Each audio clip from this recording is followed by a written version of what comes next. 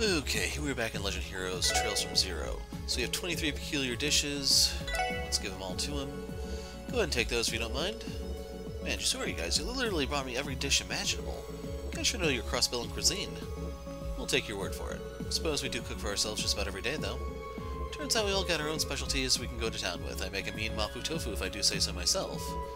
Wow, you really do have the hearts of chefs. I'm touched. Anyway, you guys are lifesavers. Just think about what would happen if I didn't come up with a new recipe.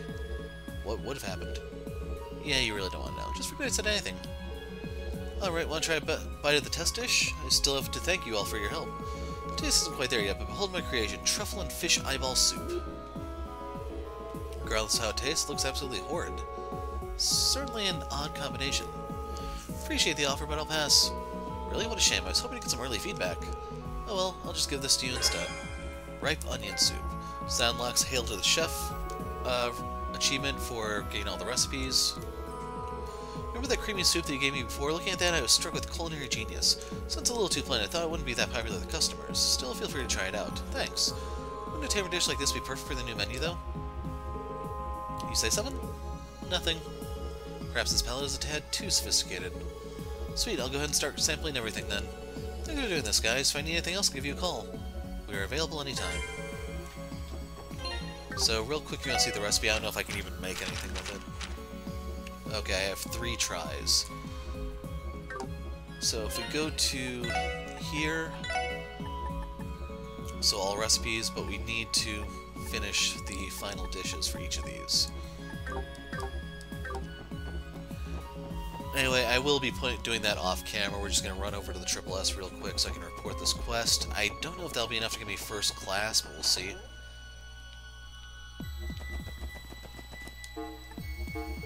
We'll be getting the maximum for it, though. Nope. Friendly Neighborhood Triple S unlocked.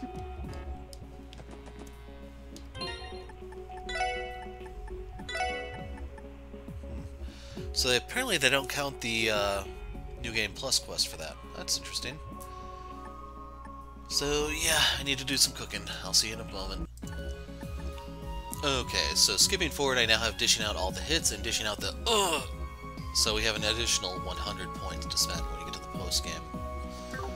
Now, the other thing that you're supposed to use the Supreme Dishes for, right here, an Eastern Jizo is enshrined here. I knew Easter was all Eastern, but I wasn't expecting to run into one of these statues here. Jizo, I think they're called. It's my first time encountering such a statue. It has quite a face, does it not? What's the purpose of this pedestal in front of it? I'd imagine it's used for food offerings. If we manage to cook and bake dishes that come out especially tasty, I suppose we could offer them up here. It's a good idea. We do cook for ourselves a lot anyway. Alright then, if we manage to whip up anything especially good, let's give this whole offering thing a try. There, all set. Maybe we'll try bringing a different dish next time. Offering the same dish over and over would be a bit rude, I think. How about we only offer each dish once? Sounds like a plan.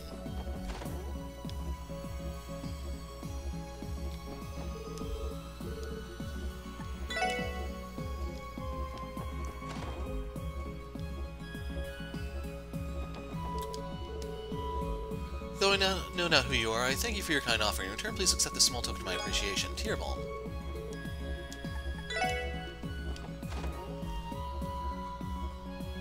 So keep in mind, you can be working on this throughout the course of the entire game. It's just...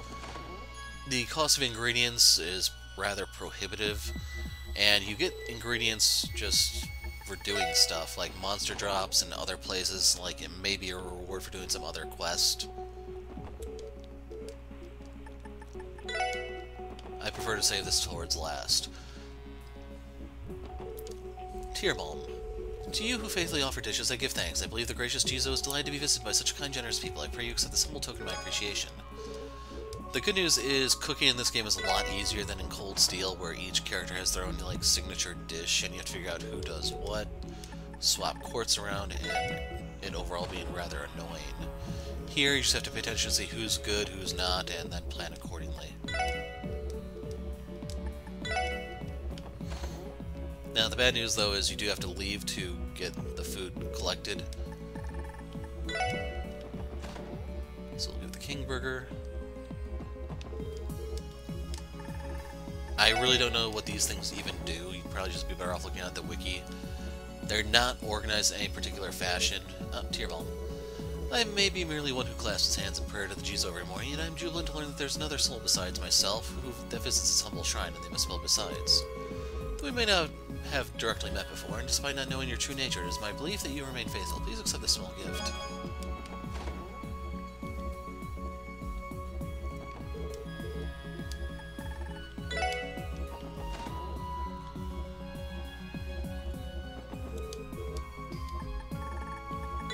So yeah, just pay attention to who's good, who isn't, plan accordingly. You can get it done with just Lloyd and Ellie, that's what I did.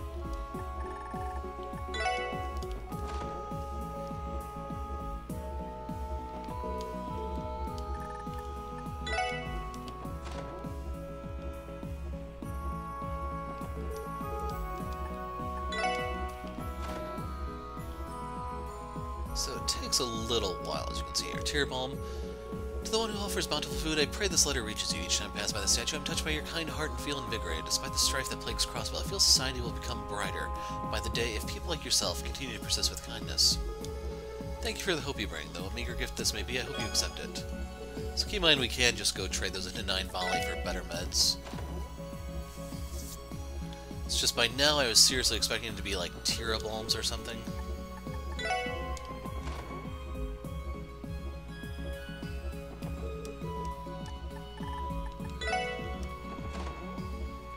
So this should be the second to last letter, I think. Oh. Okay, yeah. This will leave 4 left, so there'll be a letter next time, and then it's the second to last, obviously. Ooh. Huh. Maybe there's only 1 left.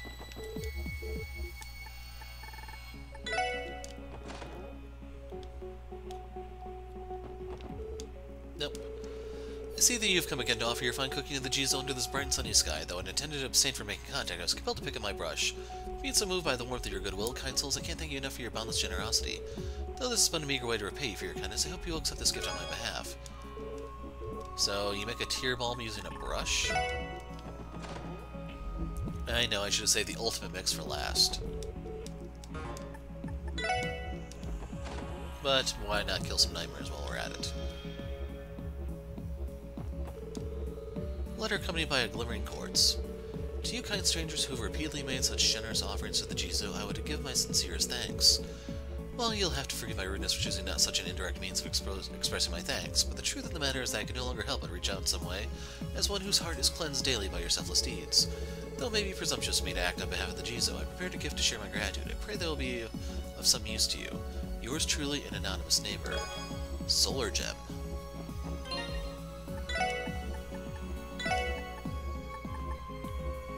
So, 2 quartz remain. I know one's at the hospital, and then I think the last one maybe in the final dungeon might be the mist quartz, perhaps. But if you want to see the solar gem, you basically absorb the basic elements. Ah. So, it could be pretty handy in that it's going to give you a variety of spells. So, we're going from space to solar. So we'd have access to the healing spells, Celestial. So I believe this is the seraphic ring of the game.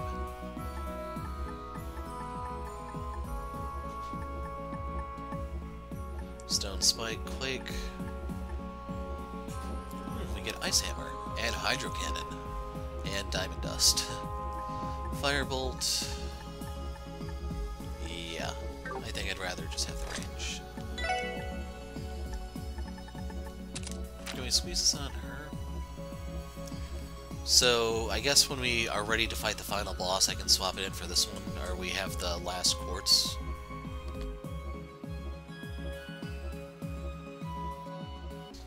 So if you look in the bottom left corner, you'll see the time is at 99 hours, 43 minutes. That means in 17 minutes, the achievement will pop for the 100 hours of playtime. I basically just let the game sit on idle while trying to rack that up. So the prediction the challenge I have for you guys is make a prediction at which inopportune moment will the achievement pop. Will it be while we're in the middle of a scene? Will it be something voice acted, something I'm doing? Make your predictions now. Now, if you remember, the bus is down, so we actually have to walk to St. Ursula like plebs, but maybe in the sequel we'll actually get our own police car. No, we won't. We can dream, though, right? So I do have to watch out for the goriest enemies here. I don't want to run into them. They're annoying. Mind your own business, man. Try to pick up a little extra sepith here and there. There it is. I knew there was one somewhere around there, so I wanted to thin out the herd there a little bit so I didn't run into it while trying to dodge the others.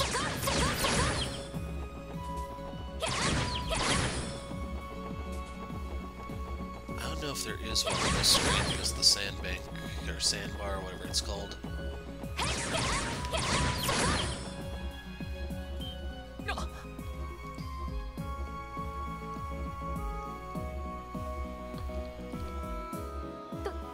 どうしてこんな場所に停車を？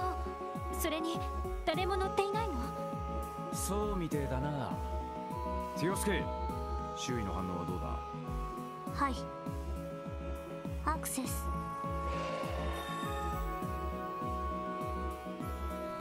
ダメです。周囲10セルジュに人の反応はありません。だろうと思ったぜ。どうやら魔獣に襲われたって雰囲気でもなさそうだな。ああ、ちゃんと路肩に停車している。多分運転手が自分の意思でこちらに寄せて停車したんだろう。もしくは停車せざるを得ない何らかの事態が発生したのか。このまま中も調べてみよう。ええ。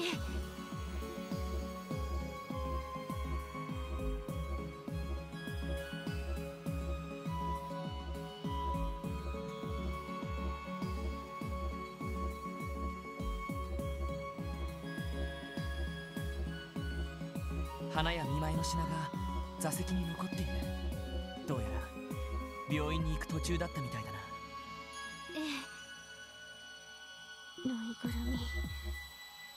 子供の患者さんへのお見舞い品でしょうか。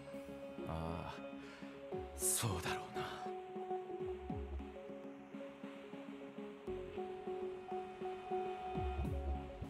うな。はい、わかりました。連絡の方はお願いします。こちらはこのままウルスラ病院に向かいます。はい、くれぐれも気を。課長は何と？とりあえずタングラム門に連絡をしてくれるみたいだ。ソーニャ副司令に協力を要請してみるらしい。そう、ちょっと助かるわね。ああ、副司令だったら必ず力になってくれんだろう。とりあえず私たちはこのまま病院ですか？ああ、ここから病院までもうそんなに離れていない。ひょっとしたら乗客が歩いて病院に向かった可能性もある。まあ、見舞いの品を置いている時点でただごとじゃなさそうだな。とにかく急ぎましょう。すぐに日が落ちてしまうわ。ああ。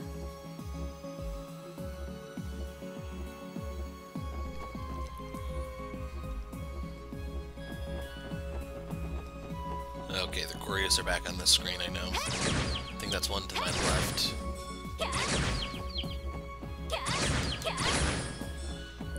Hoping that wasn't a rare enemy. Like this loops around.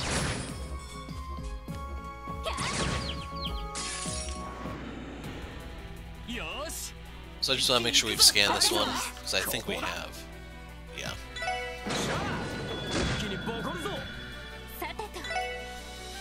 Ellie should still have her customized gun, so she has a really likely chance of hitting the palm. I probably should explain the way I have some guys attack. Against the really mobile enemies, or the really evasive ones, I have Ellie shoot because she has an accuracy modifier on her gun, as long as it's customized. Tio, I go for a spell because if I can land anything, I may as well go for a kill shot. And for Randy and Lloyd, I have them just do whatever because if they connect, sublime. If they miss, well, their magic wasn't going to do much better.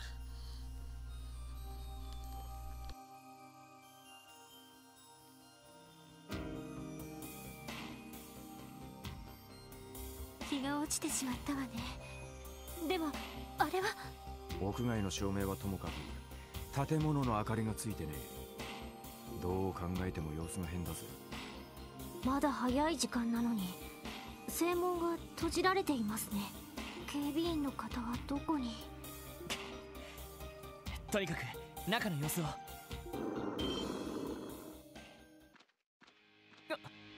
こいつらマフィアの軍用犬。気配を感じなかったぞ。後ろからもです。何？あんたたちは姿が見えないと思ったら一体何をしてやがる。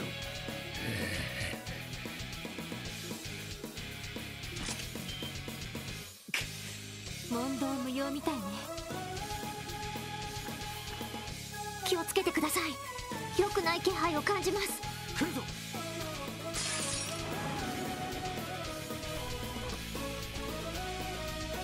行くぜ。So, new stuff for us to scan, but it's like there's no real rush. You're gonna be finding a lot of these things on the outside. Oh, that sucked. Physically enhanced Vermosh member, adept in close combat with a machete.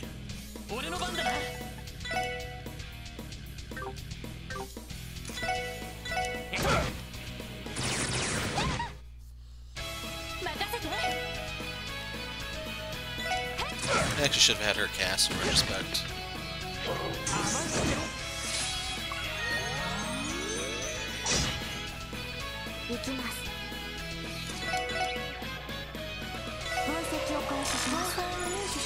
Physically enhanced Ravash member can concentrate and fire with high accuracy.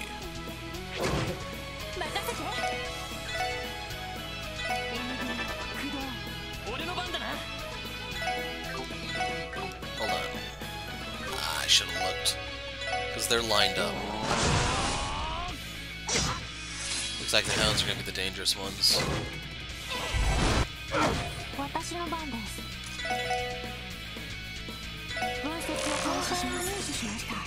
Yep, they resist everything other than delay. Highly trained warhound.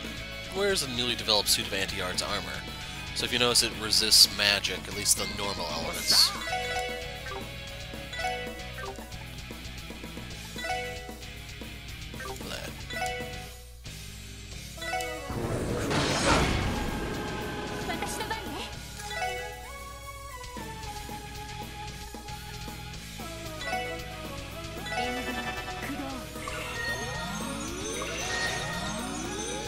Seriously.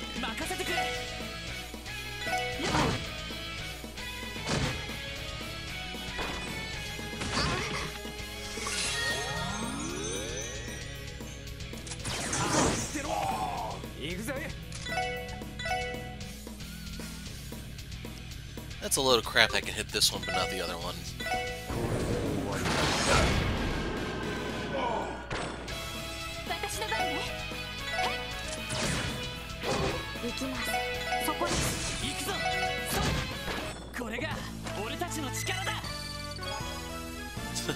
Miscellaneous crap.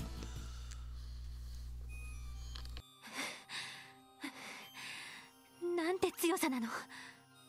やっぱり例の薬で身体能力を強化しているみたいだな。軍用犬の方もそうかもしれない。しかしこいつら一体どうしたんだ。一言も喋らないで黙々と襲ってきやがって。感情の揺らぎがほとんど感じられませんでした。これではまるで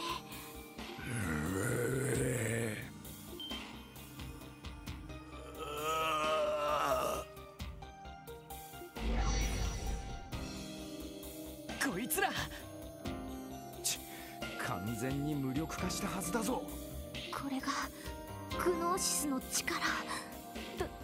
どうすれば。やれやれ、面倒をかけてくれ。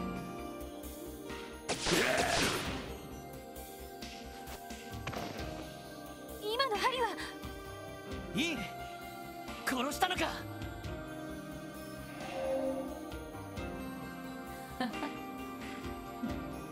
経絡をついて日の巡りを遮断しただけだ。いかに体を強化しようともしばらくは眠ったままだろう。そうか。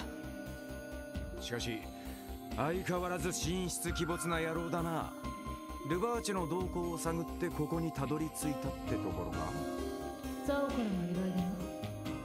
しかし思っていた以上に厄介なことになっている。グノーシス、眉唾者だと思っていたのだ。どうしてその名前を。あなたたち何をどこまで知っているの。お前たちが掴んでいる程度だ。ルバーチェどもの失踪と BG 兄弟残党の存在、それ以上のことは私もツアーを掴めていない。そうか。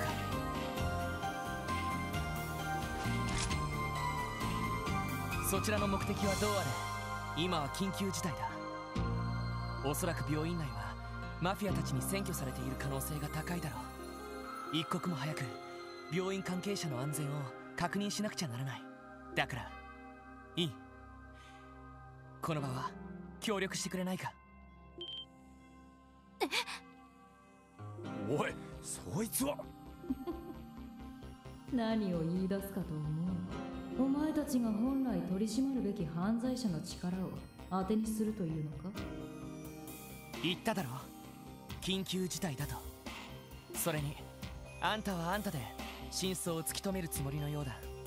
だったら病院関係者を助けて話を聞くメリットはあるだろう。あくまで対等な協力関係というわけか。いいだろう、この場は力を貸してやる。だが足手まといになるようなら私は私で勝手にやらせてもらう。それでいいんだ。ああ、構わない。まったくもう思い切りがいいというか、こういう時のロイドさんは大胆すぎますよね。まあうだうだ迷ってる場合じゃねえのも確かだしな。そんじゃあ早速病院内の捜索を始めるかよ。なあ、とにかく病院関係者の安全を確認していこう。ついでに話を聞けば何が起こったかわかるはずだ。ええ、了解です。それでは行くとしよう。セシルね、どうか無事でいてくれ。絶対にみんな助けてみせるから。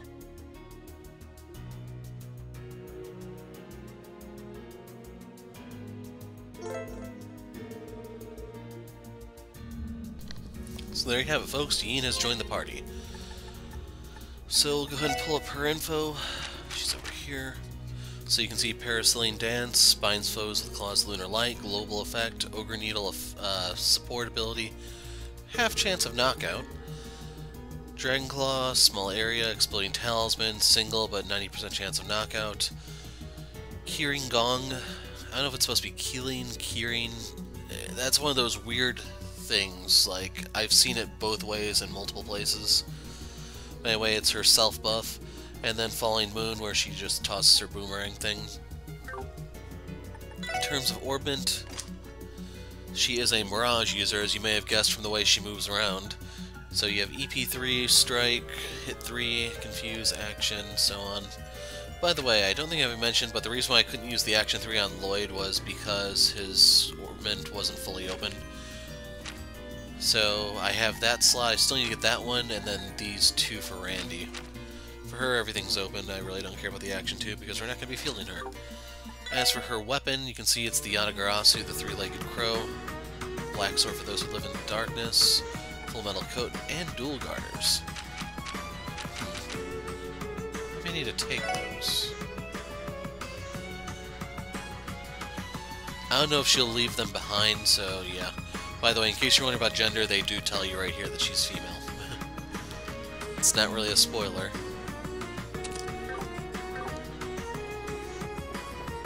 Plus, by now they've already revealed that who she is. Just in case you didn't see that video, I'll leave it vague. Mafioso's unconscious.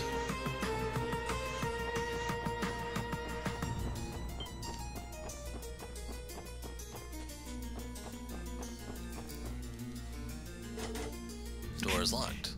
こんな時に仕方ねえ。ここは後回しにするぞ。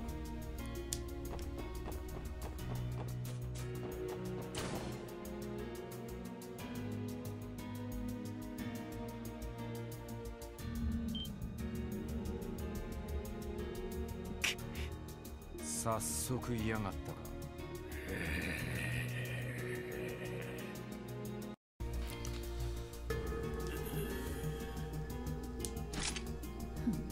問答無用か。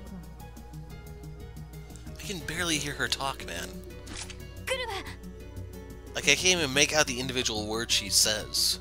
That's so freaking annoying. 速攻で蹴りをつける。俺の番だな。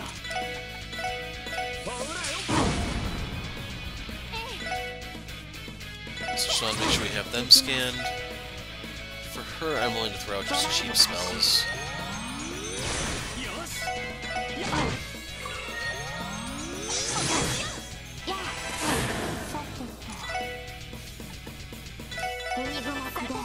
For her, I'm willing to throw out literally anything because she has ingenuity.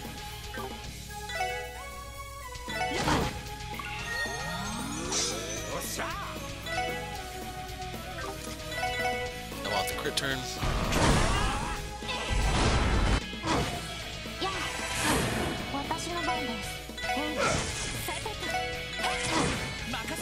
There you go, never-ending stakeout. 100 hours. In case you're wondering, I did have to turn off the recording very briefly there before we started this fight, so that did influence the time limit. Because it should have come up like 1 minute early.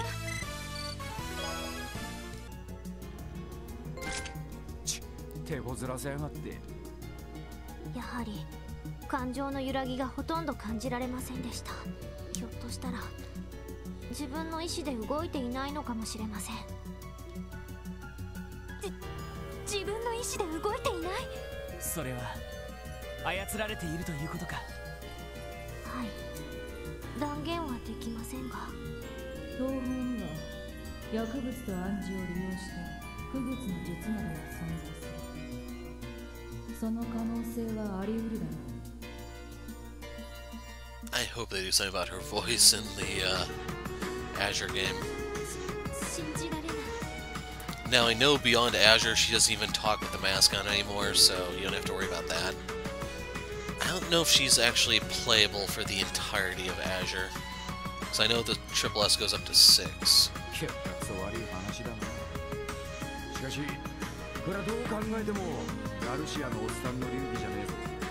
ああ、分かった。とにかく今は病院関係者の安全を確認する方が先決だ。まずはこの宿泊施設の内部を調べてみよ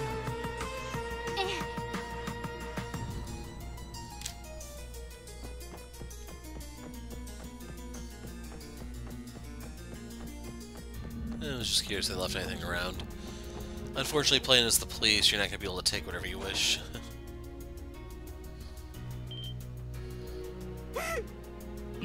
なんだあんたら。あなた方は。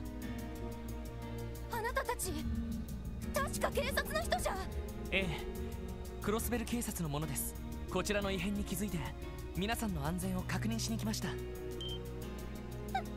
かったわ。バスから引きずり出された時はどうなることかと。あんたら途中で止まってたバスに乗っていたのか。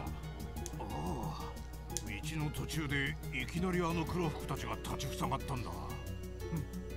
無言で銃を突きつけられて、ここまで歩かされて、抵抗しようとした運転手さんはいきなり撃たれて。そうだったんですか。しばらくの間ここで待っていてください。皆さんの安全は自分たちが必ず確保します。わかった。よろしく頼んだわよ。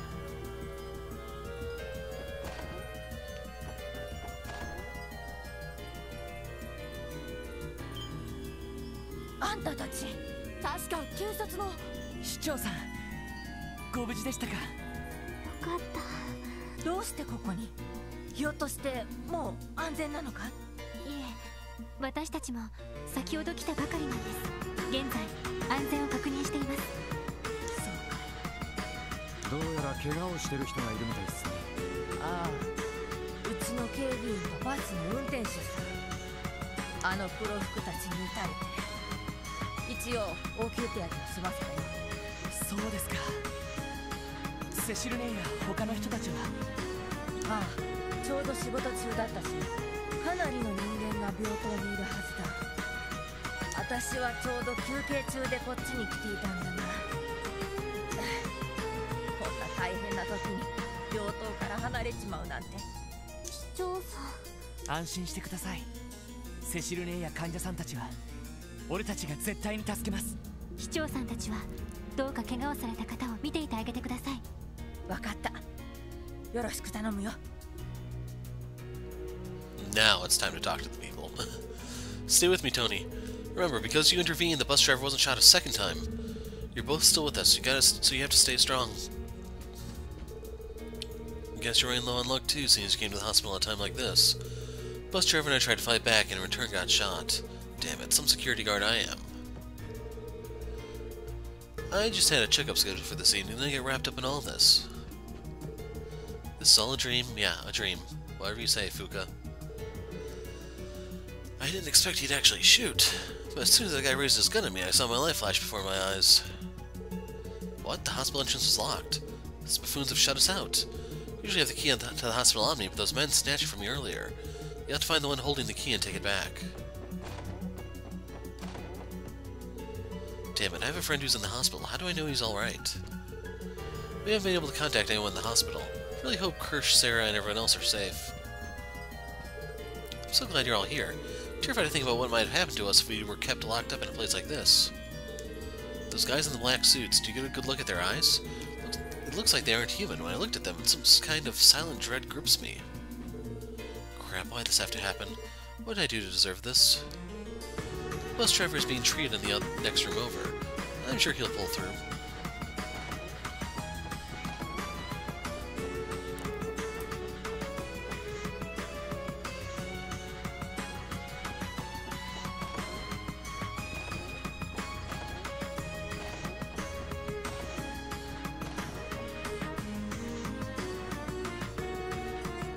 Bingo. Told you there'd be someone out here eventually.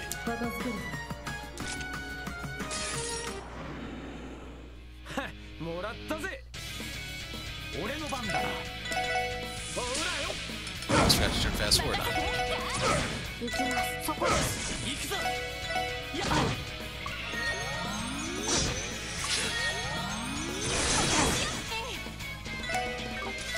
For her, anything goes. You use cheap stuff.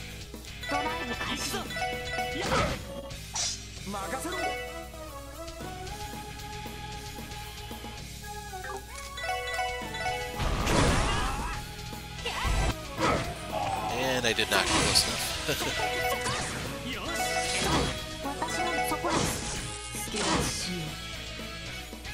And Yin steals the kill.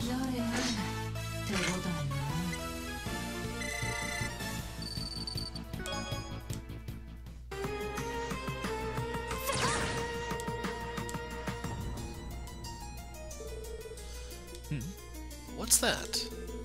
Something small lying near the bodies of the unconscious mafiosos. どうやら市長さんが奪われた病棟の入り口の鍵みたいね。これさえあれば。ああ、試してみよう。 Well, you still have to secure this building.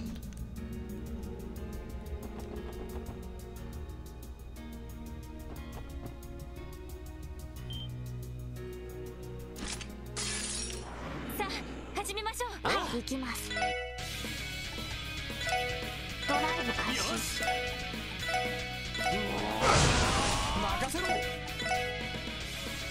That's a little annoying. 私の番ね。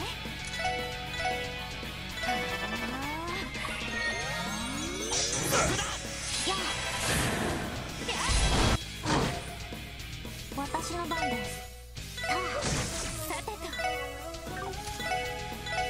演技の駆動。俺の番だな。俺の番だな。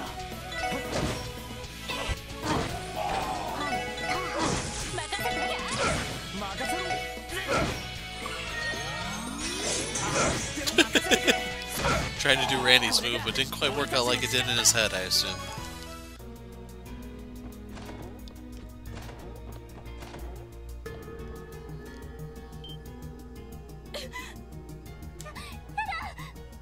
安心してください。私たちは警察の人間です。女の人？警察の人って助けに来てくれたの？ええ、侵入者を制圧しながら安全を確保している状況です。どうかしばらくの間ここで待っていてください。わかったわ。頑張ってください。 In all seriousness, once you have this floor secured, you probably should just take them to where the other people are hiding out at.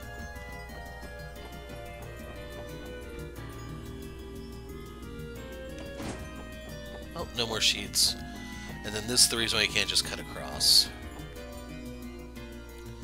For those drums, depending on what they're filled with, they can weigh up to like 400 to 500 pounds each.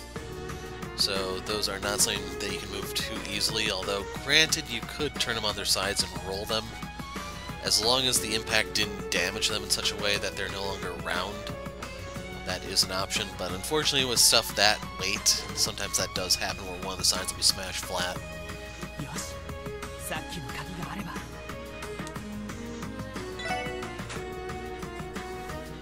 Okay, deep breath, people.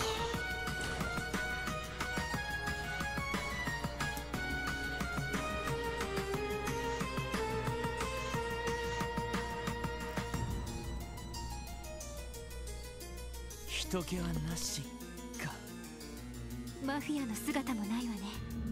いや、建物のあちこちから気の巡りが伝わってくる。おそらく病院関係者は各所に避難しているのだろう。ええ、かなりの人数が残っている気配がします。マフィアの人たちの気配も。なるほど、ここからが本番ってわけか。よし、慎重に回っていこう。But yeah, once we had that one building secured, you should have told everyone get out, barricade the doors after we leave, don't let anyone else in until someone gets here. With a tank, preferably. Like, I could move Randy a little further forward.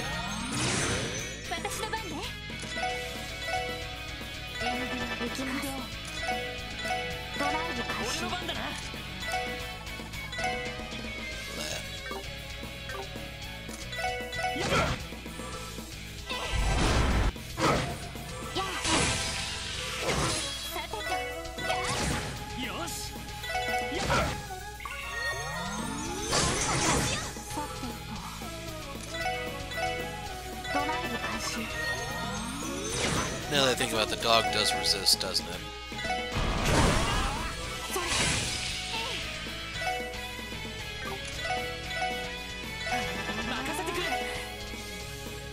You suck.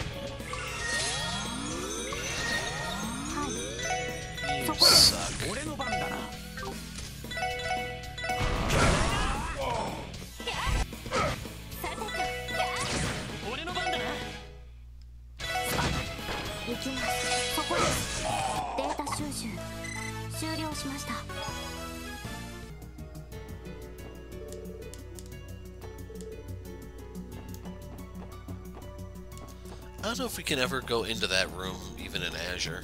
Because I thought it was just like an emergency exit or something, but that could be the proper surgical room, seeing as it's over here, you know? Power's offline, that is the correct way you siege a place.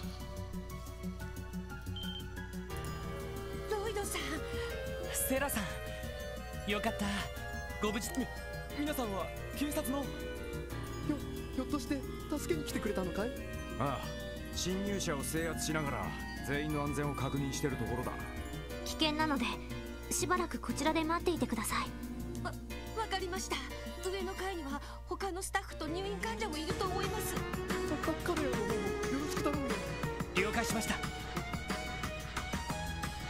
Now this is a case where you can't move them. Still a lot of employees and patients upstairs. Please save them. Finally felt at ease once the mass defense was installed after the whole monster attack fiasco. Who the heck could have guessed that the Mafia would flat out attack us? We receive funding from all over Zemuria. If this situation isn't handled delicately, we'll have an international crisis on our hands. Calm down, Flora. Deep breaths. Does something like this bother you? How you ever become a doctor? Despite being in such an insane situation, I managed to stay relatively calm. Maybe staying under Dr. Baldine has paid off. After all, he's as level-headed as you can get.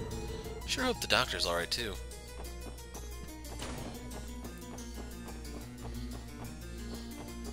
Now we have to go through floor by floor, one by one, till we can, いきなりですか。片付けるぞ。 till we can take care of all of them. もらったぜ。任せて。 It annoys me a little bit that all these groups have hounds with them. 私の番です。海雲駆動。俺の番だな。 Oh, that was fast.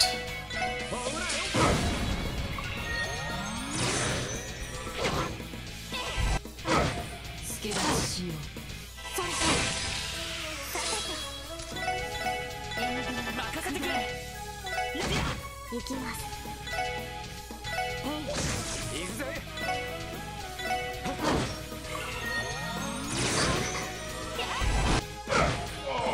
さあ、先を急ぎましょう。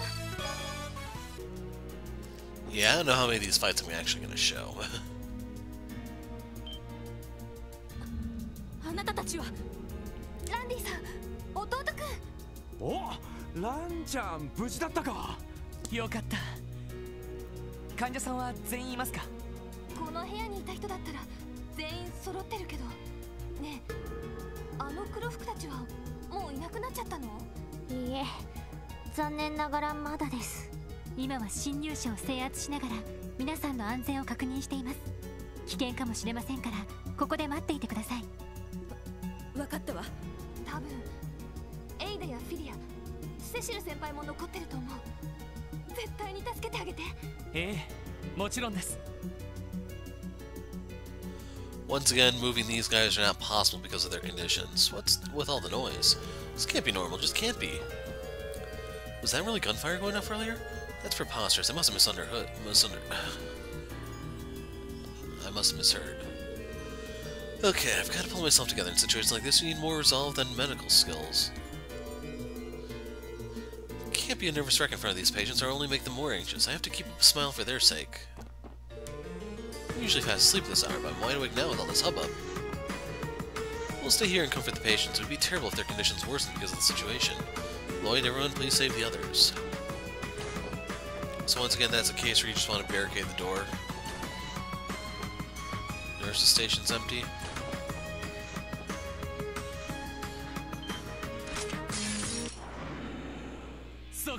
Yeah, we have to pay attention during editing if I want to feature these. 私の番ね。私の番です。ドライブ開始。やあ。さてと。行きます。海雲駆動。俺の番だな。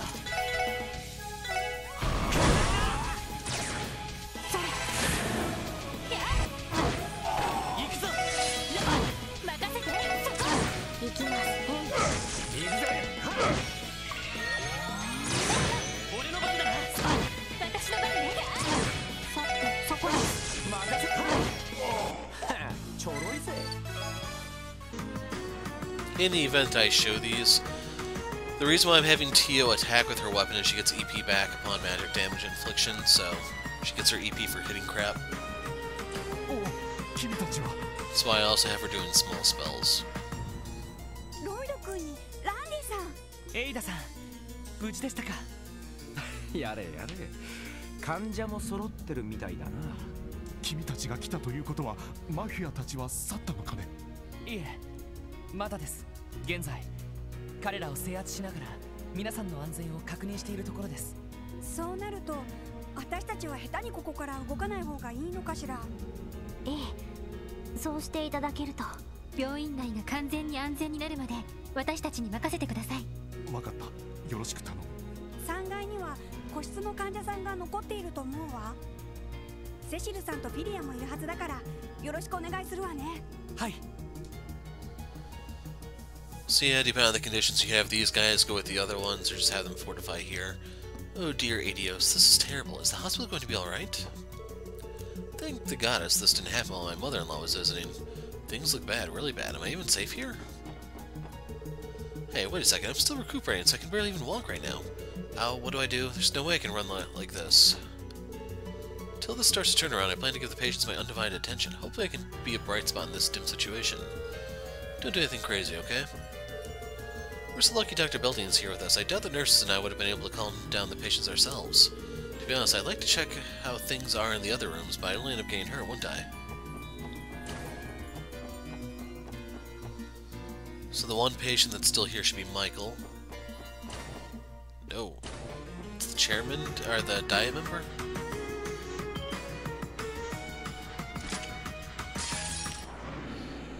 Data 収集を開始します。行くぜ。ほらよ。さてと。山際起動。ユニボア起動。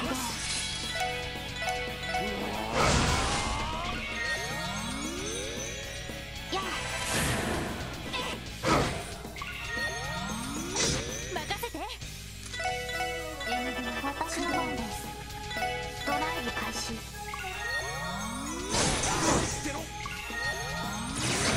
任せろ。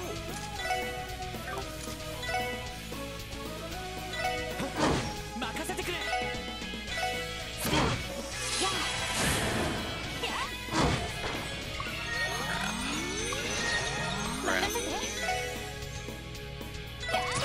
行きます。そこです。俺の番だな。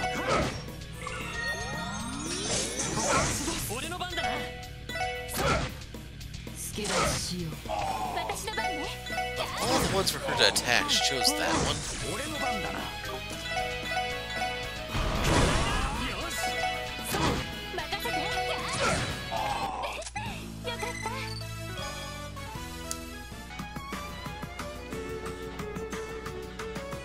Seriously. 弟くんにランディさん。フィギュアちゃん、無事だったか。確かクロスベル警察の。いいえ、まだ侵入者は病院内に残っている状況です。それよりそちらの人は。用務員のダイソンさん。 Okay, so it was something important. あいつらに切りつけられて大怪我をしちゃって。一応応急処置はしたから命に別状はないと思うが、まだちょっと目が離せないかな。そうですか。そういえばこの部屋の患者さんはどちらに？ゲバルっていう議員のおじさんが使っている部屋なんだけど、こんな時にどこに行っちゃったのかな。まあずっと仮病で入院してるだけの人だから心配はいらないと思うけど。とりあえずこちらでも安否は確認しておきます。ところでフィリアさん、セシル姉がどこにいるか。セシル先輩？あれれ？ナースセンターに戻ってると思ったけど。いや、確かセシルさん301号室のミハイル君のところに行ってるんじゃなかったかな。今日はしずくちゃんが外出して寂しがってるから絵本を読んであげるって言ってたけど。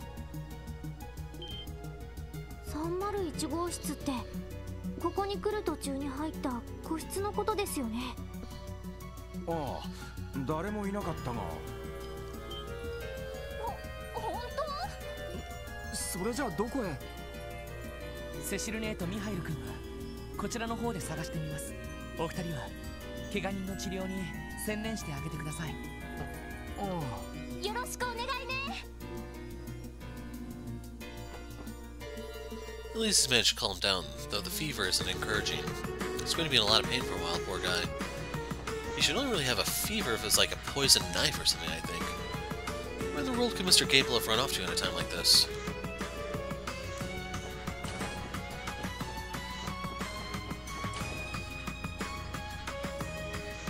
やっぱり誰もいないか。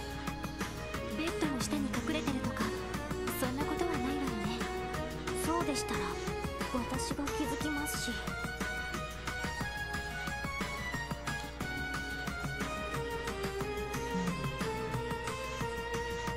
どうやらこの部屋の主は先ほどまでここにいたようで、そのセシルという看護師というとにかく探さないと。おう。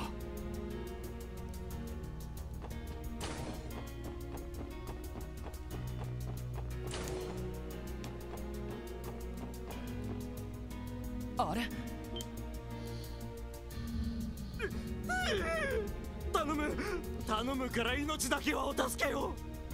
なんだこのおっさんは。帝国派のゲバル議員、フィリアさんに聞いた人物ね。なんだお前たちは。マフィアどもではないのか。クロスベル警察特務支援課の者です。ゲバル議員、ここで何を。隠れていたに決まっておるだろう。おそらくマフィアどもはわしを始末しに来たに違いない。ハルトマン議長、まさかこんな形でわしを切り捨てようとするとは。エリュ、どう思う。完全に被害妄想だと思う。多分議長はこの人を全く重要視していないはずよ。ああ、そんな感じですよね。そうだお前たち、わしを連れてこのまま脱出しろ。わしはまだ死にたくはない。あいにくまだ安否が確認できない人たちがいます。自分たちはその確認をしなくてはなりません。一旦お部屋に戻って待っていていただけませんか。この辺りのマフィアを制圧したので安全に移動できると思います。貴様ら、わしを誰だと思っている。クロスベル自治州を代表する大物議員の一人なのだぞ。うるさい男。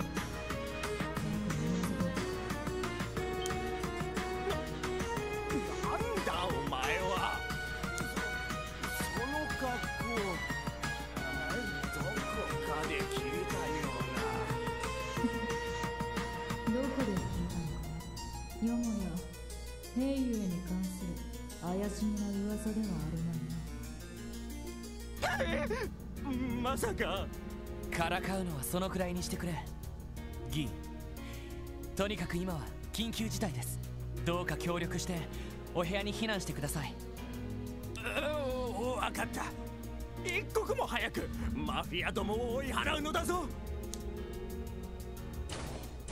やれやれ、入院患者とは思えねえ足の速さだな。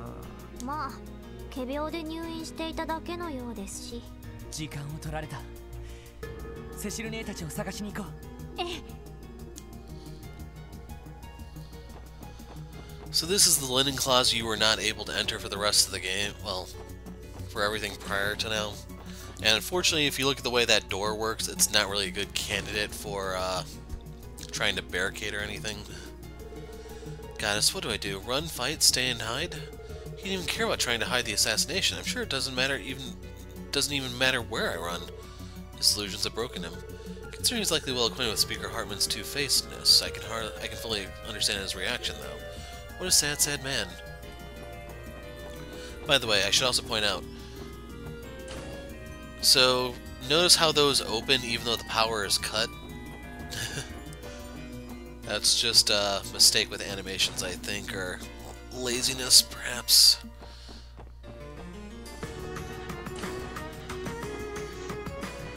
So now we have new enemies over here.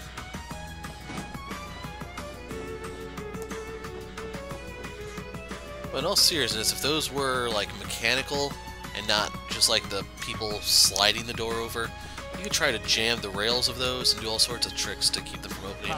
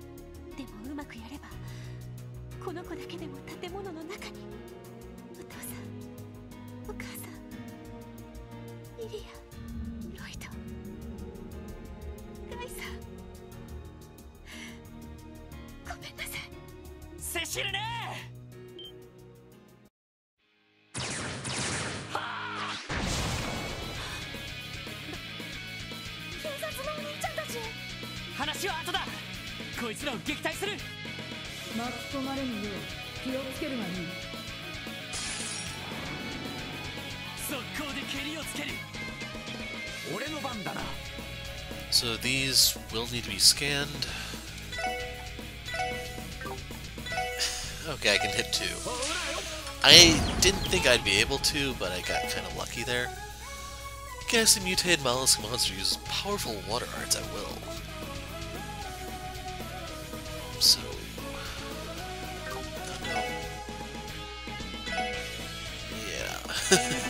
I don't have much. Let's scan these real quick. Drops EP charges too, I should point out. I also didn't really pay attention to what statuses they can't be afflicted with. Oh, anything goes on these suckers. Please, somebody did not knock him to safety.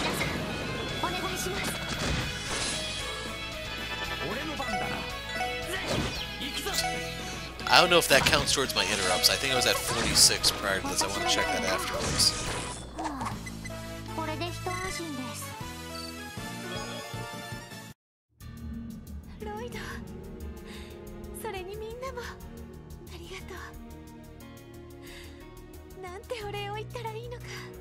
いやいや、お礼なんて水臭いっすよ。ご無事で何よりでした。間に合ってよかったです。本当に無事でよかった。セシル姉に何かあったら俺、兄貴になんて詫びたらいいのか。ロイド。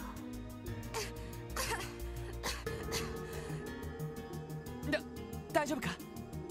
発作が出ちゃったのね。ミハイル君、部屋に戻ってお薬を飲みましょう。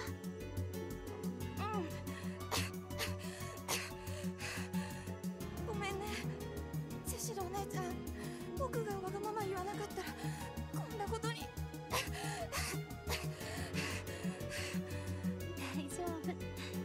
大丈夫だからね。セシル姉、俺が運ぶよ。とっとと中に戻るとすっか。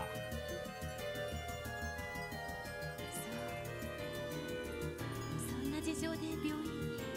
まさか陽姫先生が。まだ怪しいと決まったわけじゃないけどね。彼はまだ研究棟に。それはわからないけれど、他の教授の方々は研究棟に取り残されているかもしれないわ。黒服の人たちが連れ出したのは研修医の人たちばかりだったから。そうか。ところで、さっきの魔獣は一体何だったんですか？不気味っつうか、得体が知れない感じだったけど。そうですね。まるで何かにバランスが欠けてしまってるような。やはりマフィアたちが連れ込んできたんでしょうか。わからないけれど、研究棟からいきなり現れたの。それでそのまま取り囲まれてしまって。どうやら研究棟とやらに何かが隠されているらしい。時間が欲しい。早速向かうとするぞ。ああ。Okay, and with that we've rescued everyone. Looks like the medicine is finally kicking in. Michael's sleeping like a baby. That's great to hear, Cecile. Oh right, guy's badge. I should tell her that I finally found a memento of him, shouldn't I? Now what am I thinking? Her plate is full as it is. Laying that on her now would be an unnecessary burden. Sorry, Cecile. We'll have a long chat after this is all over and done with. Lloyd, something wrong? Don't worry about me, I'm just thinking. Sleeping silently thanks to the medicine Cecile procured. I understand what you're telling me, Lloyd, but it just can't be true. I can't accept that Dr. Gunter would be a part of something so appalling. Sure, he likes to play hooky to indulge in his hobbies, but he's always such a kind doctor who loved his patients.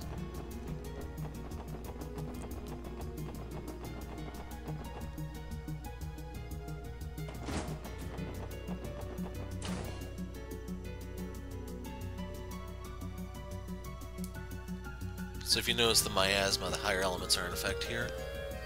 なんだこのもやは。なんだか空気がよどんでるような。おいおい、まさか危険なガスとかじゃねえだろうな。いいえ、人体に影響するものではなさそうですが、精神には影響がありそうですね。おそらく邪気や正気の類で。どう思っていた以一体誰がまた片付けるぞ。よし、上げていこうぜ。行きます。海雲駆動。行くぜ。ほらよ。さてと M 雲駆動。やっと Oh my god. Lloyd. それ任せて。さてとそこです。任せてくれ。やっ合わせてろ。おっしゃ。私のターン。よし、そうこれが俺たちの力だ。やはり普通の魔獣とは違う。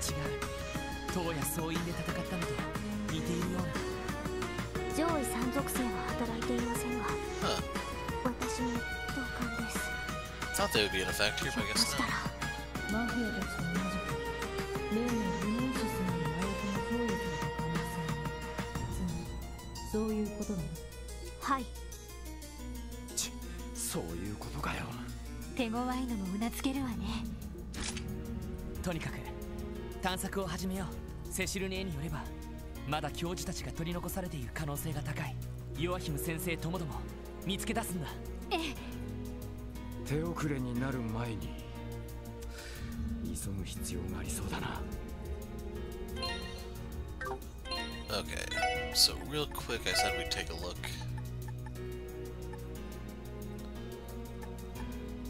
Was I at 40? I assume it probably did count.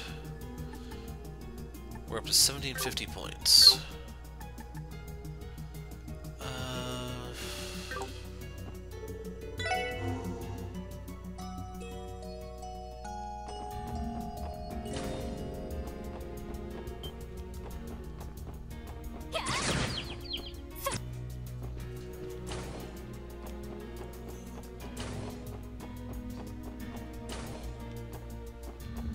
Oh, that was what I wanted to look at. Something about linked battles, real quick, in case you're wondering.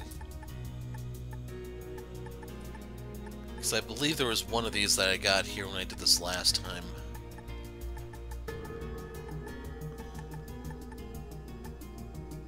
To this one.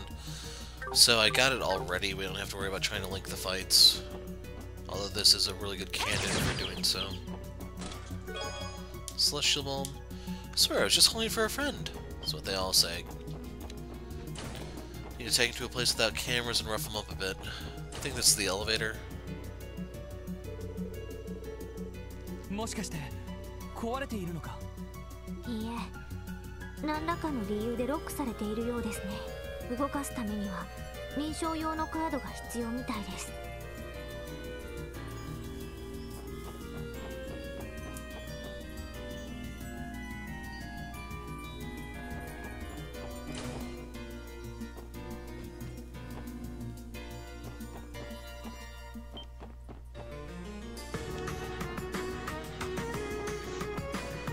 Dang it.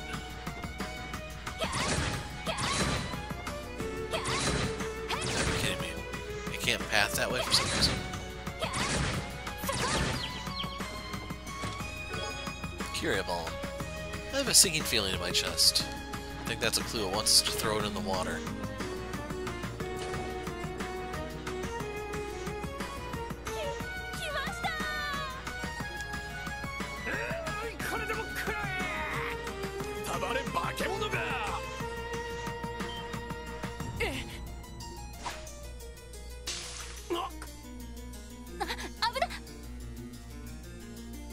Bakamono! 何を外しておるか。まったくこれだから無能な警戒士は。そういうあんたこそ思いっきり外しただろうが。これだから内科医師は口先ばかりで使えんのだ。先生方、なんか魔獣じゃなかったみたいですけど。I don't know, they are police. Wouldn't that be worse?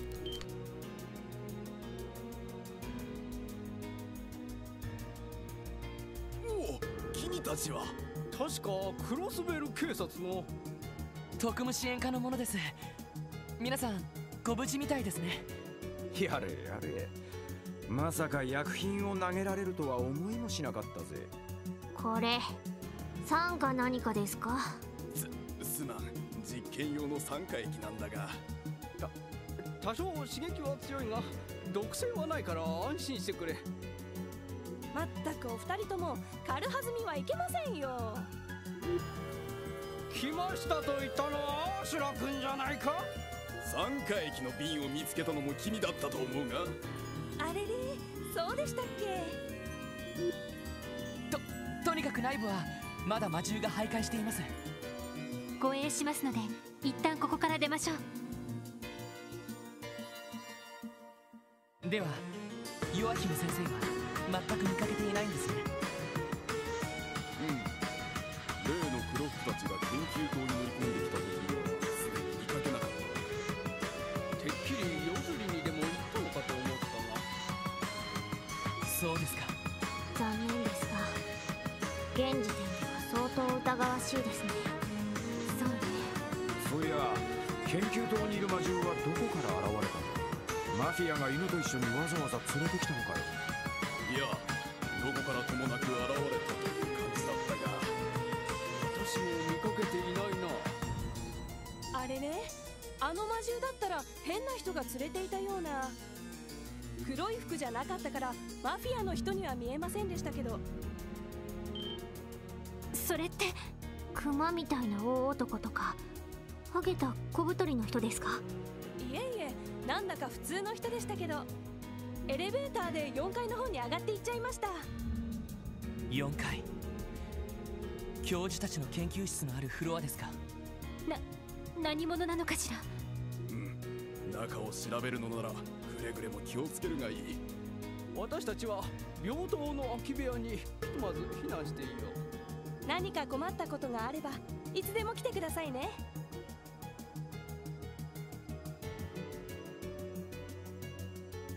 魔獣を率いる謎の男、お前たち心当たりはあるか？いや、現時点ではさっぱりだ。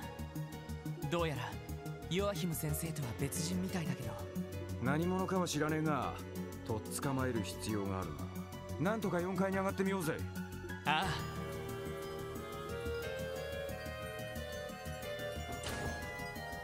So yes, we do have to start over from the very bottom, but the good news is there weren't any monsters in the hallways we had to worry about. Until now.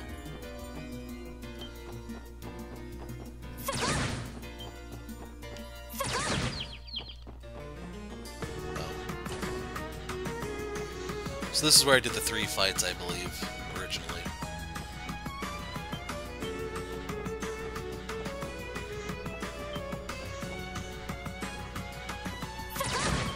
Doing that just to be a jerk.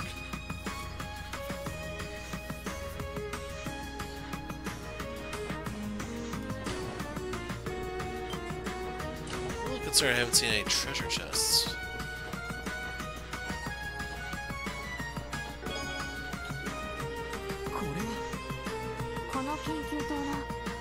カードでしょうね。エレベーターのロックなども解除できると思います。よ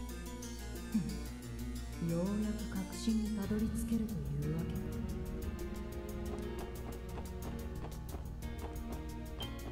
けだ。 That was really close.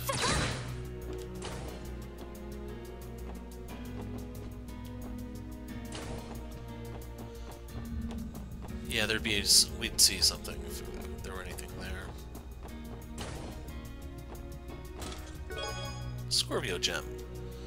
Surgery to remove the foreign object was successful. The chest just needs to be closed up and allowed a full recovery. Good job. There you go. We're safe. We're changing lives in more ways than we ever realized.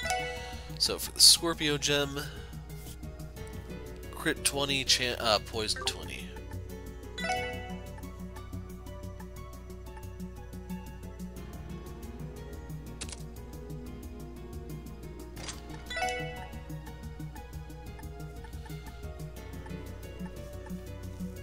See, I don't think we got anything new from that.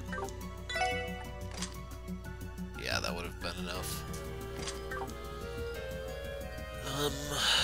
So there should be one final quartz, and I do know where it is.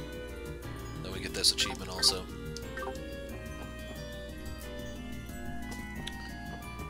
Okay, there was a locked door somewhere.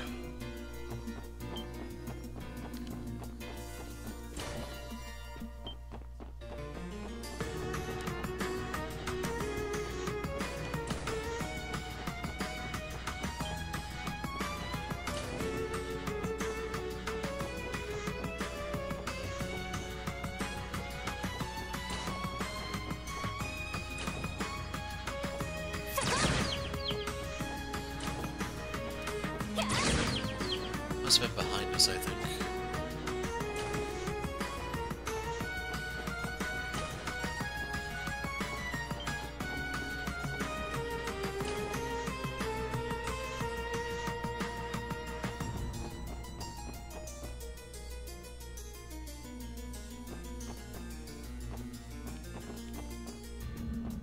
Crap, I went through this room again. Luckily the spread wasn't too bad.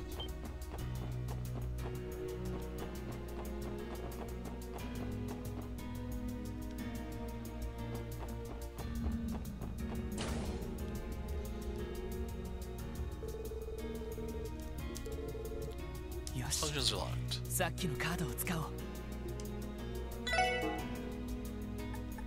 So it only takes us to the 4th.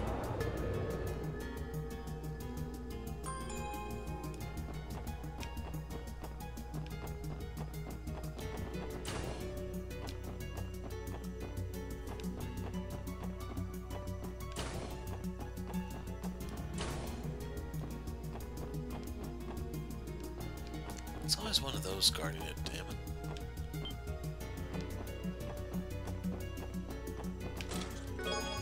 EP charge 2. Cough, cough, cough, cough. Sorry about that, I'm feeling a bit congested.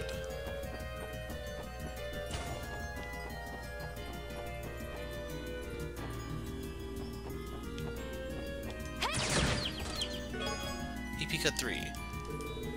If you heard of I heard if you interact with this chest 100 times while syncing your button presses perfectly to the BGM and having your entire party's levels be prime numbers, you'll unlock Arios as a permanent party member. Well, if you heard it here, folks, it's gotta be real, right? EP cuts. Do I still use any of those? I already have the EP cut.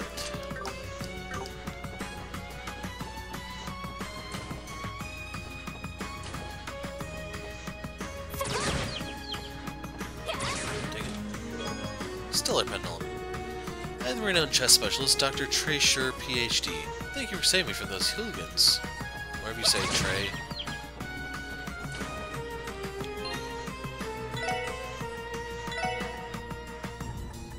Stellar Pendulum. So yeah, I'm willing to give that to her because I have a feeling I may need it.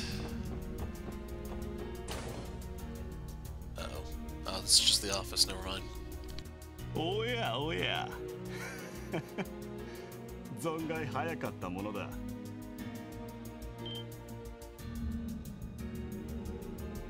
あなたはアーネストさん。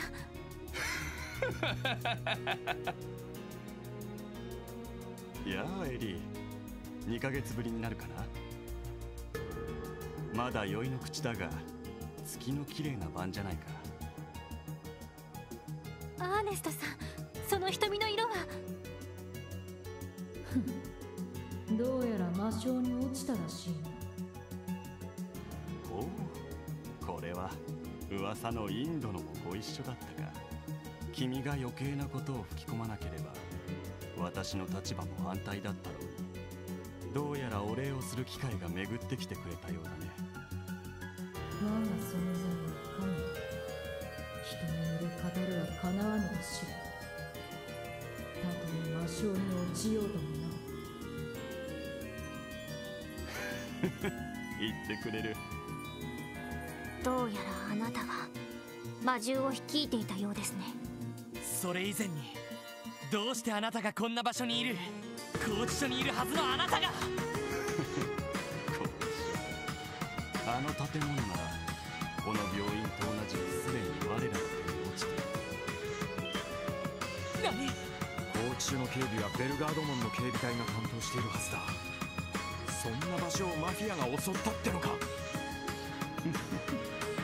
そういうわけでもない。ちなみにルバーチェごとき我らと同じに見ないのか。彼らは単なる不物さ。我らの計画を成就するために。やはりそうか。グノーシスを服用したものを何らかの方法で操っているんだな。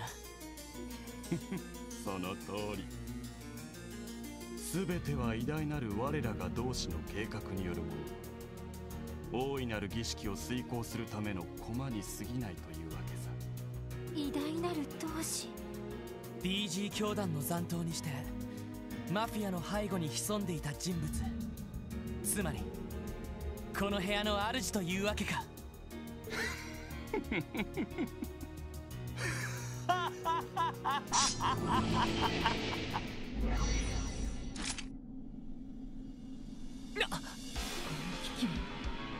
上位三属性の気配。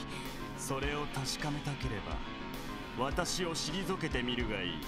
同志の導きによってグノーシスに至った私をな。来るぞ。我が剣の前に滅びるがいい。かかってきなさい。 So if you're wondering why I thought the higher elements would be in effect, now you probably know.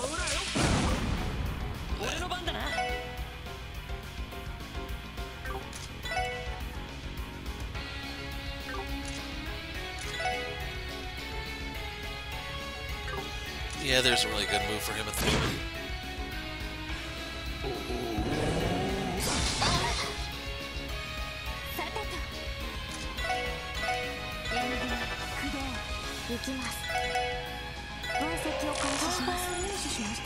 Hellhound resists all status effects, weakest to that space element and then water. Fierce, intelligent, demonic hound. It mercilessly tears out its enemy's throat, drops new materials, and has 13,000 hit points.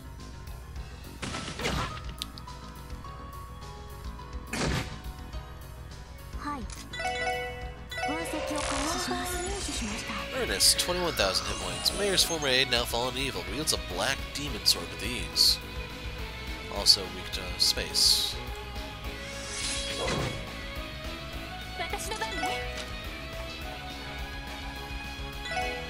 So I'm doing this to steal the double turn. Doesn't really matter if he gets the healing turn.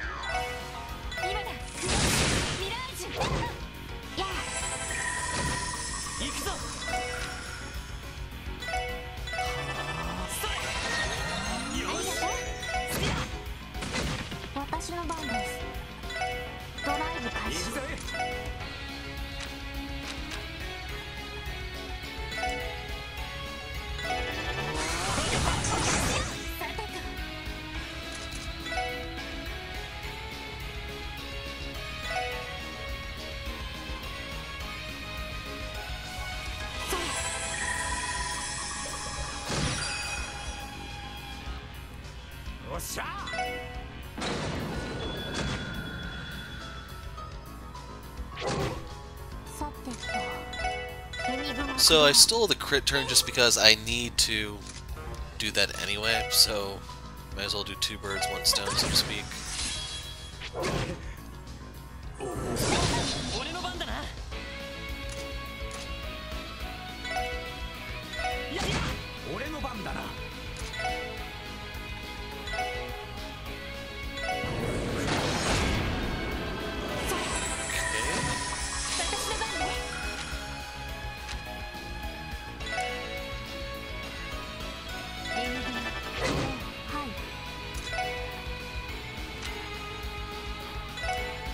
ブ開始や。ありがとう。行くぜ。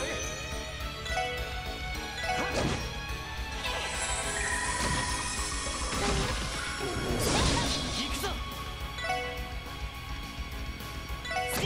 任せて。さてとエニグマクリア。さてとエニグマクリア。任せて。おっしゃ。 Okay, the overkill should be secure. 任せろ。Unreal. 私の番ね。俺の番だ。さて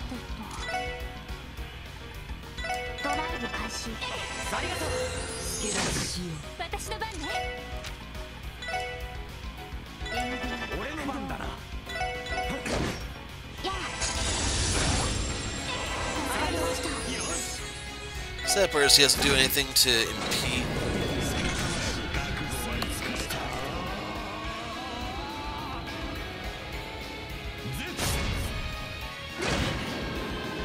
So there's a chance of insta-kill with that. But he doesn't have anything for me to impede or anything fancy, unfortunately. 俺の番だな。ありがとう。俺の番だな。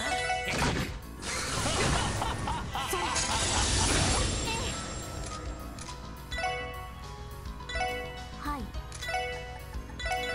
俺の番だな。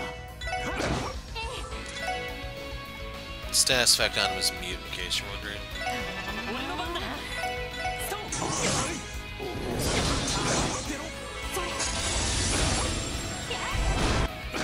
任せろ。私の番です。私の番ね。 It's level 36, so that I'm not like behind in level or anything like that. I don't have a good way to deny him that turn. So he can kill Lloyd right there. Came very close to doing so.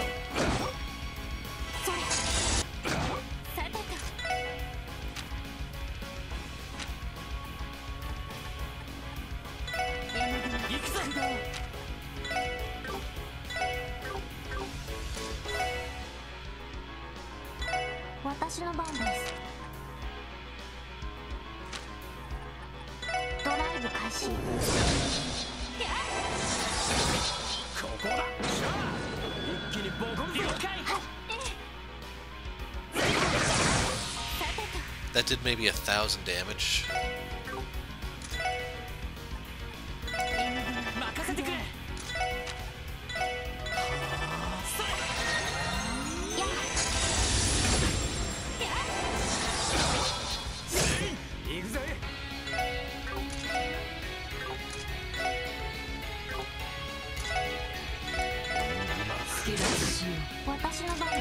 So the rush turn went to waste.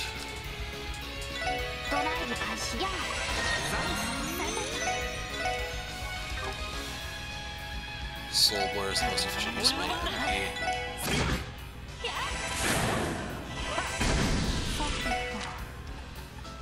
So he's gonna get 2 turns back to back here.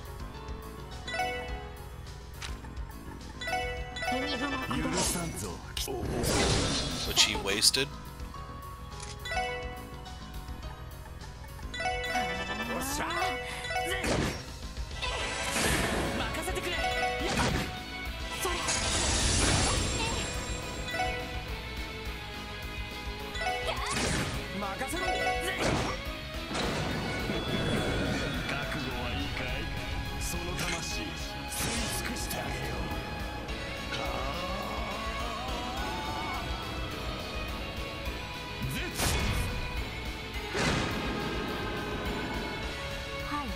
Came extremely close to doing the insta-kill there.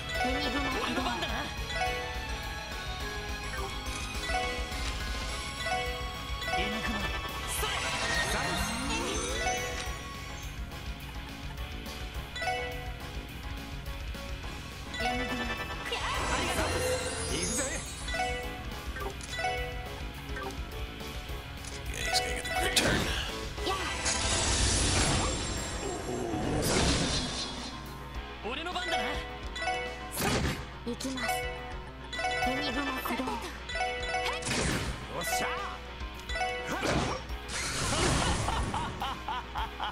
よし。任せて。 And here's the finisher. バカな、私が負けた。おっしゃ、いい感じだぜ。 Yep, Tio hit 36 off that. Looks like Ellie's gonna hit it too. Same for Lloyd, but not Randy.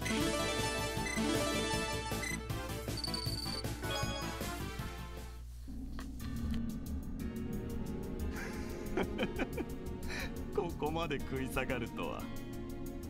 正直予想外だったぞ。アーネストさん、どうしてそんな。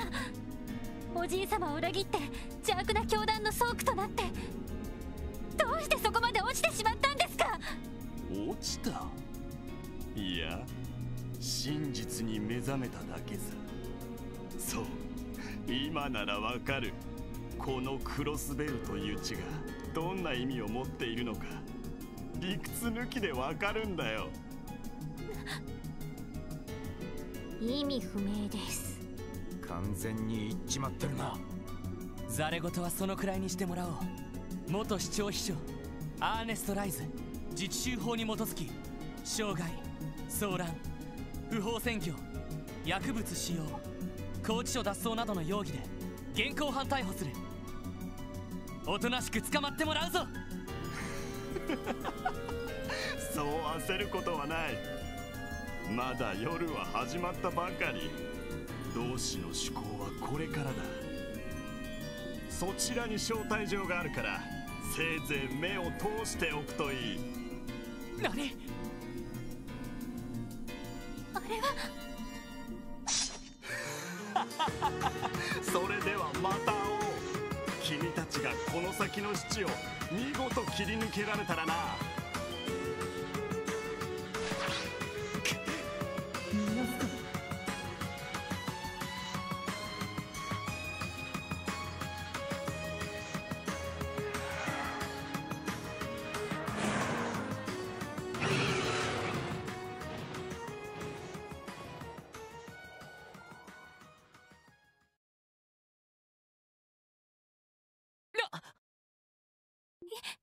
今のは。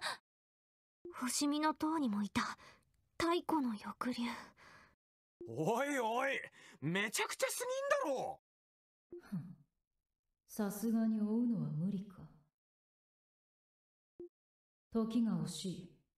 とっとと目を通すとしよう。そのどうしたやらが用意した招待状とやらをな。ああ、そうだな。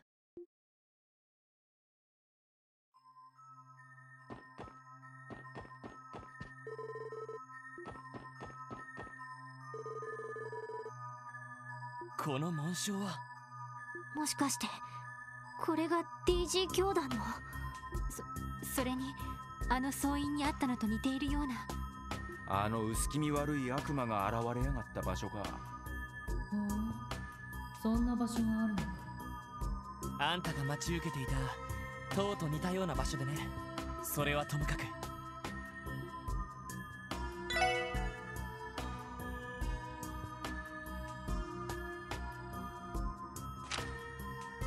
まさか。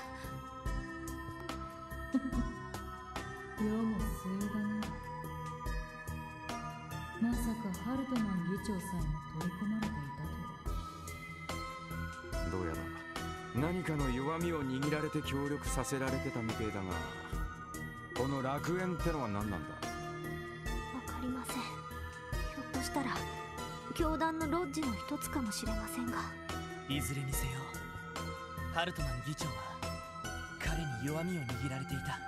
そして彼がクロスベルに潜伏するのをルバーチェに手伝わせたのか。許せない。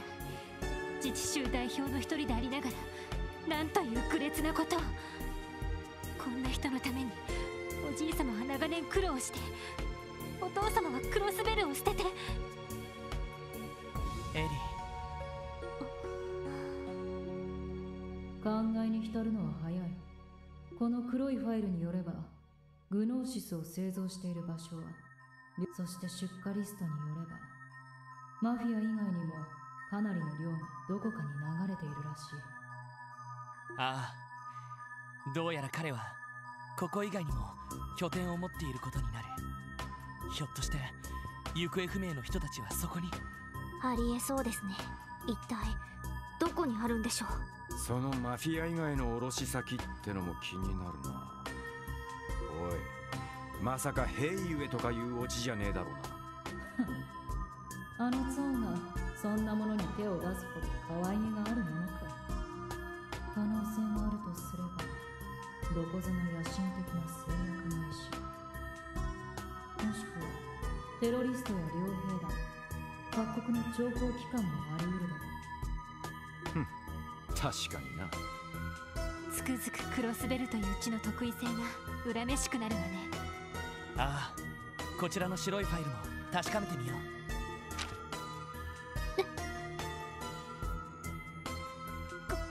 これは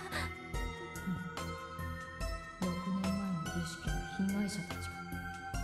ゲドウがこんなものを。ごめん、ティオ。中を確認していくぞ。謝らないでください。どうかそのまま確認してください。ああ。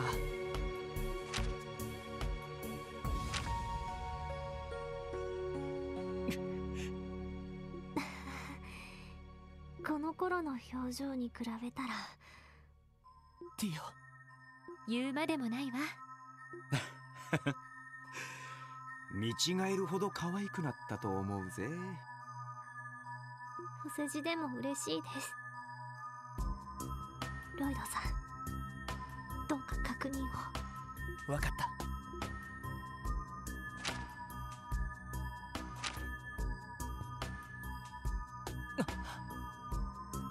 こいつはレンさん。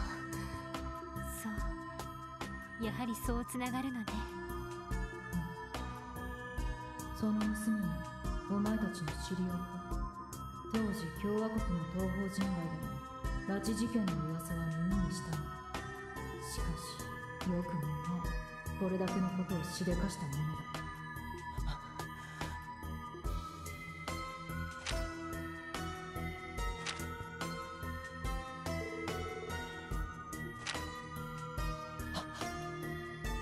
キーヤちゃん。そんな。まさかとは思ったが。例のオークションでお前たちが保護した少女か。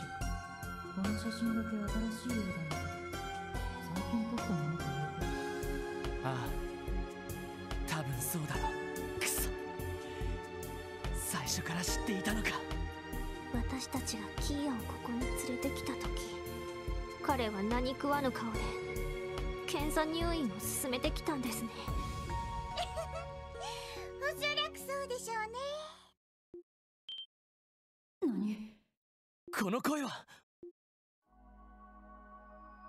あ、レンちゃん。おいおい、マジかよ。君はいつからそこに？気配を感じなかった。どうやらただものではなさそうだな。あなたと同じくらいにはね。改めて自己紹介を。ウロボロスの執行者ナンバー15、選別天使レンよ。お見知りおきを。エステルたちから聞いた通りか。ウロボロス。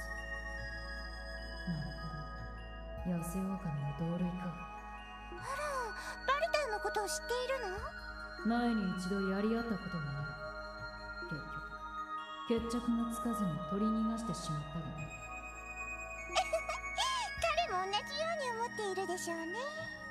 レンが結社に戻っていれば一緒に誘ってもよかったけど、それともブルブルあたりを誘った方が喜んでくれたかしら。他の怪盗の名まで出てくるか。ウロボロス、なかなか興味深い連中だ。あなたみたいな人が今までスカウトされていないのはむしろ不思議な気もするけど何か理由でもあるのかしら。たわごと。レン、ひょっとして結社も関与しているのか。この研究室の主が起こそうとしている企みに。それはないわ。レンはあくまで個人的な理由でこの地にとどまっているというだけ。ヨアヒム・ギュンター、聖ウルスライ科大学准教授にして DG 教団幹部司祭、すべての儀式の成果を集めて闇に消えたグノーシスの開発者。これでやっとレンの知りたいすべてが揃ったわ。そうか。あの白いファイルですか。当たりはついていたけど決定的な証拠はなかったから彼の怪我も治ったしお兄さんたちにも助けてもらった。これでやっとこの地にとどまる理由は一つだけになったわ。エステルたちに会ったら伝えておいてちょうだい。レンを捕まえられる最後のチャンスをあげる。無駄な努力だとは思うけど。君は一体この地のレンはキティ、気まぐれに観察するだけの存在。お兄さんたちを助けるつもりもあえて邪魔するつもりもないわ。でもまあ一つだけ忠告してあげる。あの子は多分全ての鍵。くれぐれも奪われないことね。言われるまでもないと思うけど。全ての鍵。ひょっとしてキーヤちゃんのこと？そろそろレンは行くわね。それでは皆様、グーテンアーベント。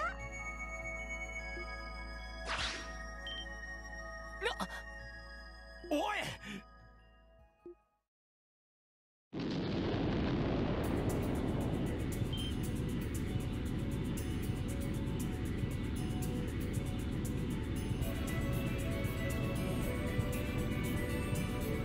！She forgot to take the notebook.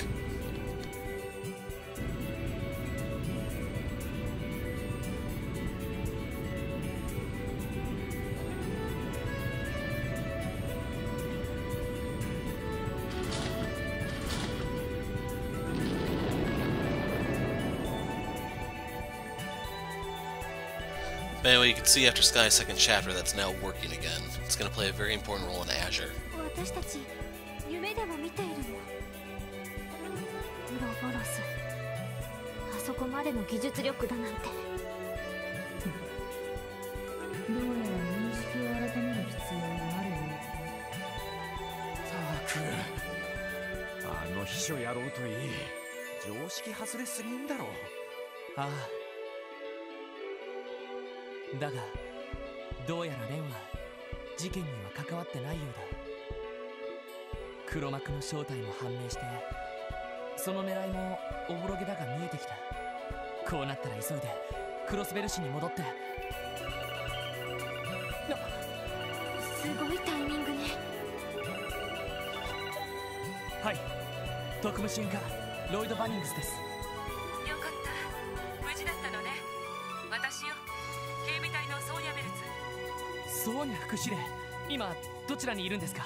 ちょうど病院に到着したところよ。これから部隊を突入させるけど問題。そうですか。マフィアたちは一通り制圧している状態です。病院内の人たちに声をかけて保護してあげてください。分かったわ。また後で合流しましょう。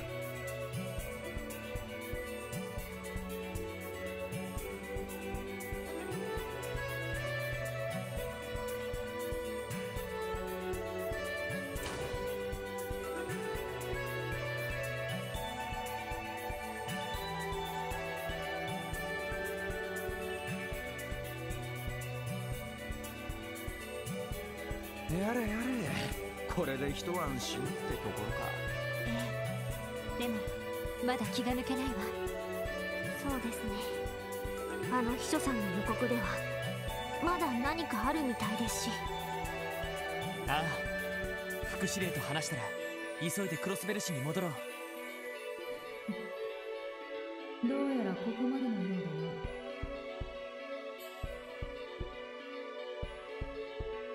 いい、行くのか。これ以上付き合う義理はない。ザオへの報告は十分だし、私は私で守るべきものだ。お前たちと同じようにね。あなた、一体。今宵は会うことにならない。だが、夜はまだ眠い。くれぐれも気をつけるのよ。ああ、ありがとう。ま、一応礼を言っとくぜ。お疲れ様でした。さらばだ。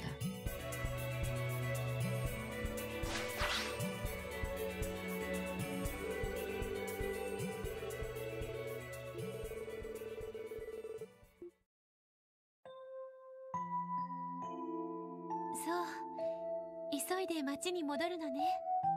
ごめん、セシルね。本当だったら復旧の手伝いをしなくちゃいけないのに。気にしないで。警備隊の方々もいるし、あなたたちはあなたたちにしかできないことをするべきよ。キーヤちゃんの身が危ないかもしれないんでしょ。ああ、正直ヨアヒム先生の狙いはまだはっきりとはわからない。この混乱した状況で俺たちがどう動くべきかも。でもキーヤはあの子だけは必ず守ってみせる。私も同じくです。絶対に守ります。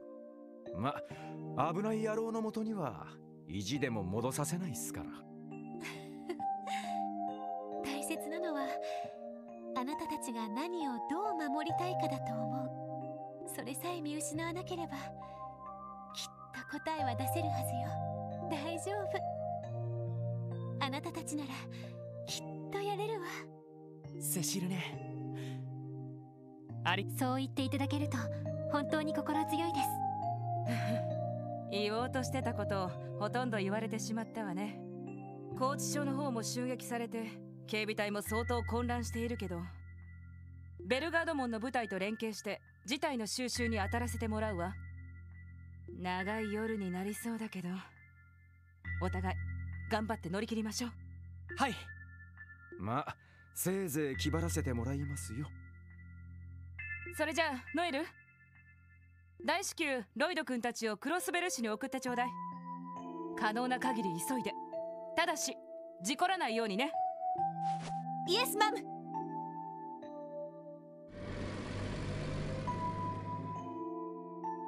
さてと、病院内の復旧に戻りましょう。セシルさん、研究棟に案内してもらえる？ええ、わかりました。みんなどうか気をつけて。それからガイさん、どうか。